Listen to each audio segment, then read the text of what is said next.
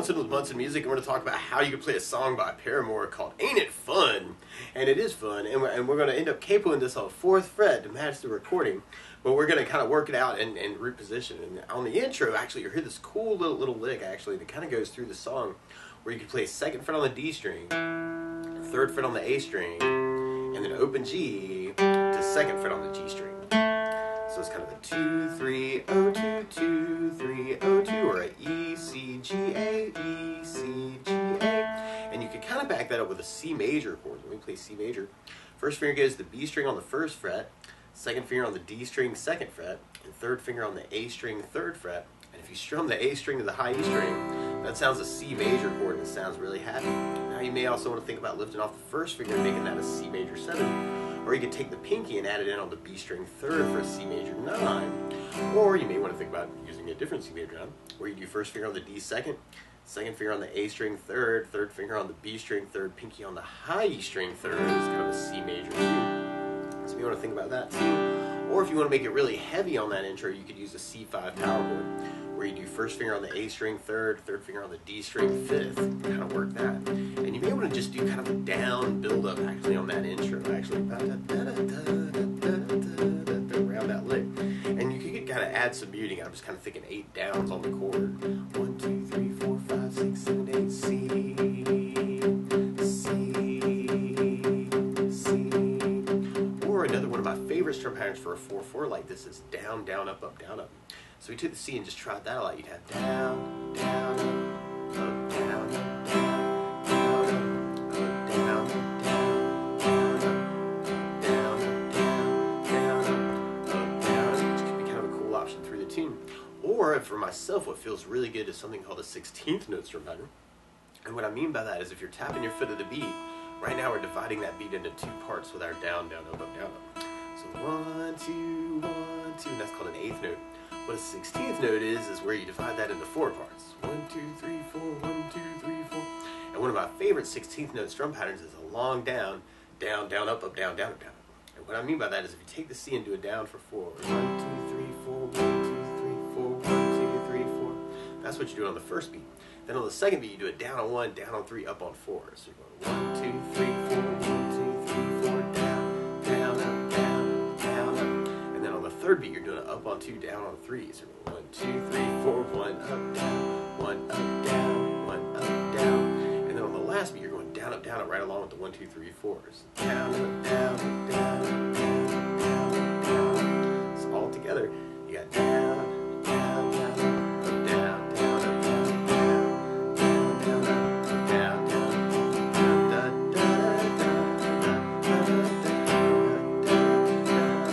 down. So maybe kind of a cool option through the tune too. And then from our intro, we go into our verse progression. We start on an F major chord. And we'll talk about an easy way to play this, but if you know the bar F, you do your first finger across the entire 1st fret, 2nd finger on the G 2nd, 3rd finger on the A 3rd, pinky on the D 3rd. Kind of work out for your F major. Sound really, really happy.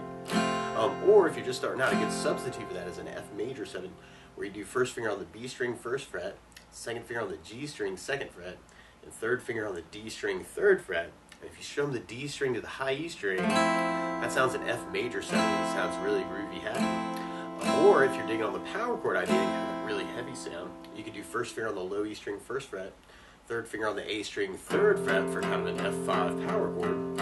Or randomly, if you're digging on that other C major non-voicing, you may want to think about an F major 13, where you do 1st finger on the G string 2nd, 2nd finger on the D 3rd, 3rd finger on the B 3rd, pinky on the high E 3rd, kind of work the D, G, B, and E for kind of an F major 13. And then from the F, we go to an A minor chord. We play A minor.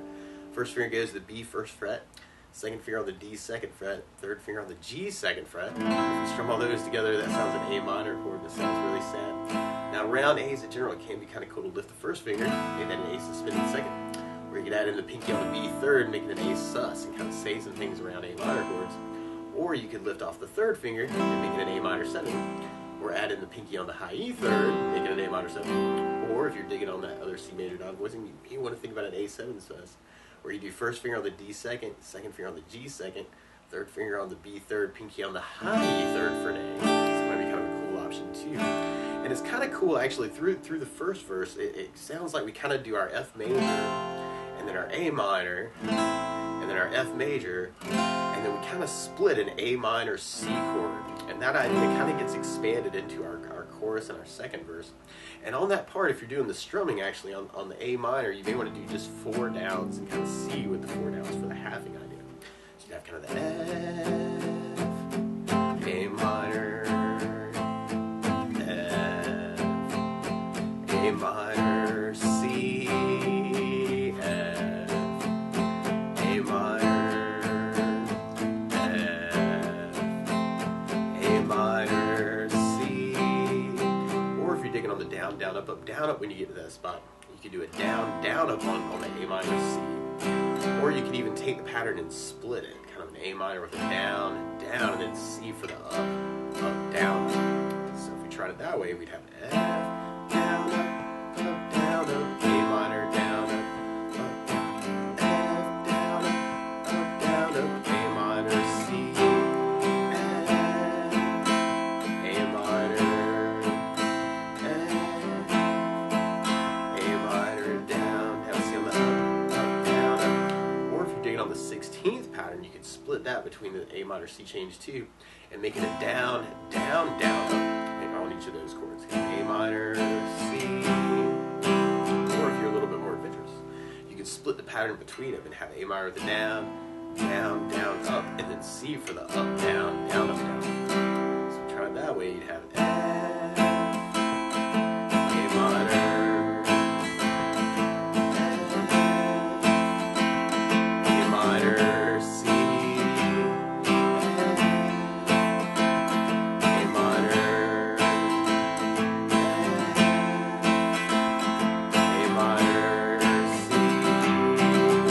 And then we'll basically be repeating that until we get to our bridge part. And you'll hear where a G major chord kind of creeps into the mix there.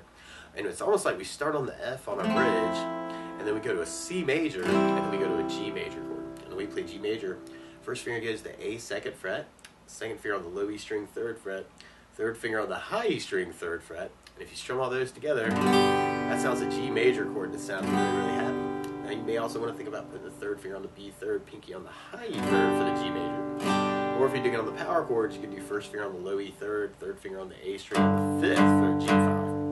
And it's almost like we're doing that halving idea, kind of that F, C, G, F,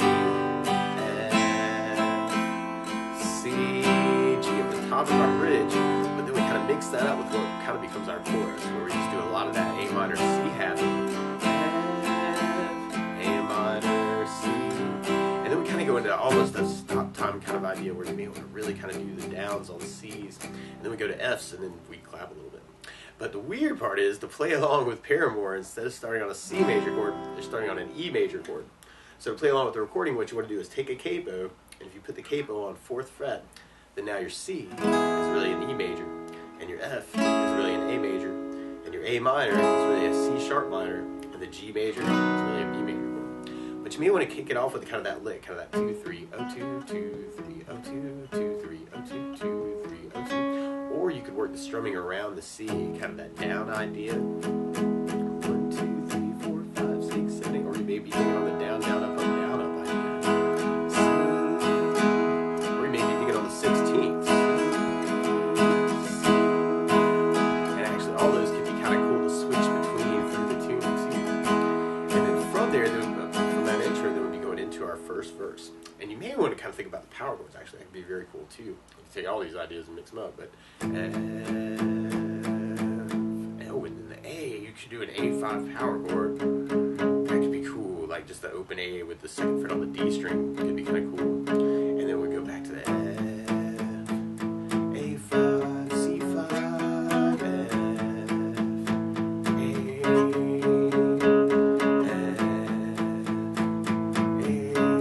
C, or you can do the down, down, up, down. F, A minor, F,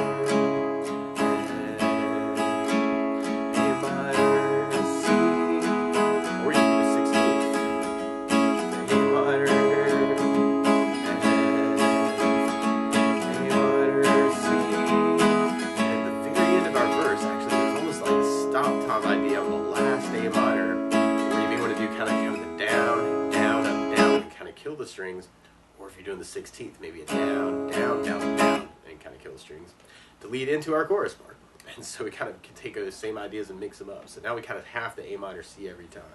It's kind of F, A minor, C, F, A minor, C, F, A minor, C, F,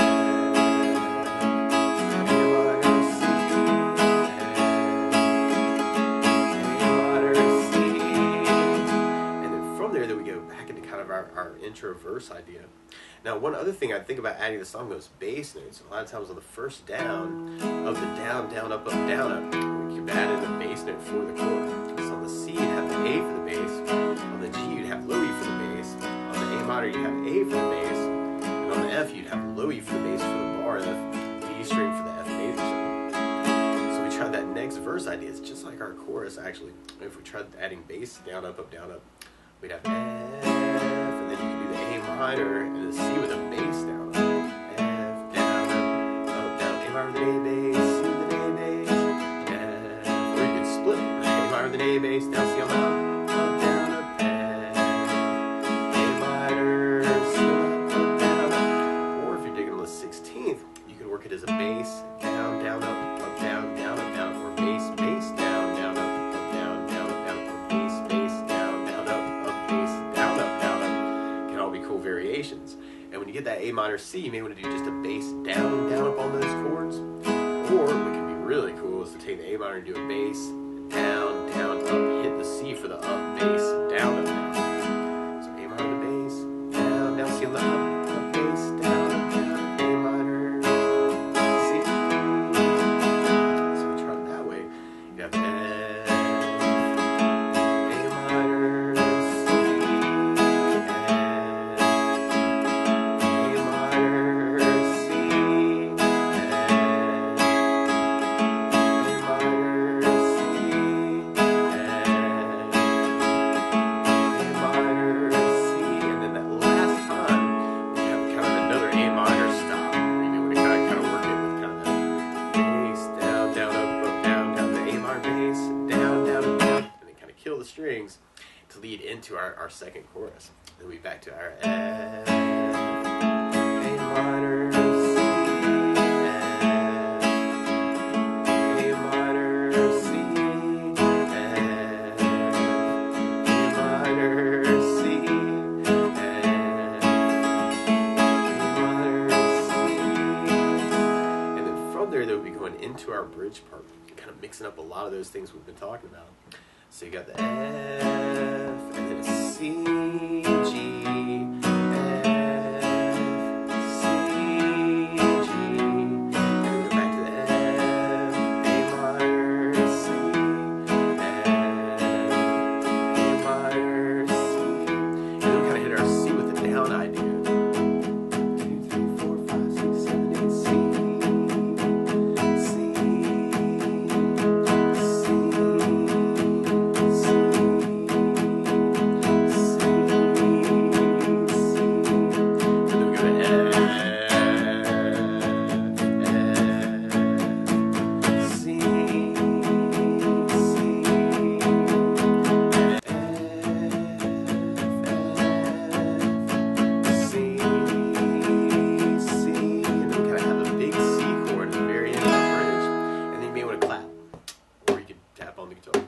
which might be kind of cool for that acapella part right at the end of the bridge. And then we come back in on our chorus part.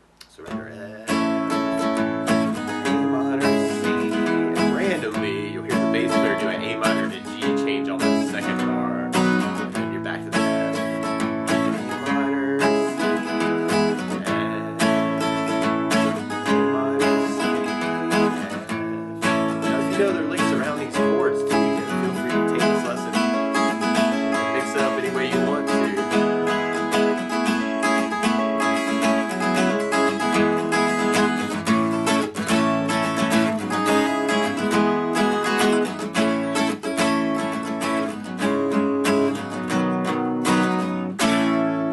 But that's the basics of how you get strung through Ain't It Fun by Paramore. So good luck!